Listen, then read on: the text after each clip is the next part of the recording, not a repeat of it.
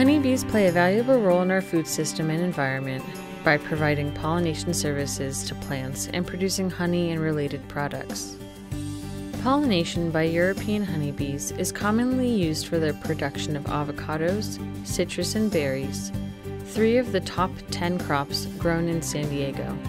Beekeepers support these activities through the rewarding and fun practice of managing honeybee colonies. But just like any form of animal husbandry, it requires time, attention, money, and patience. Over the course of this video series, you will become better acquainted with best management practices for beekeeping in San Diego County.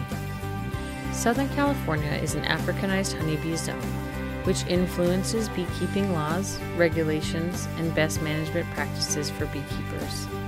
By following best management practices, you will ensure that your safety and the safety of others will be protected, fire hazards are eliminated, and the health and temperament of your bee colony will be properly maintained.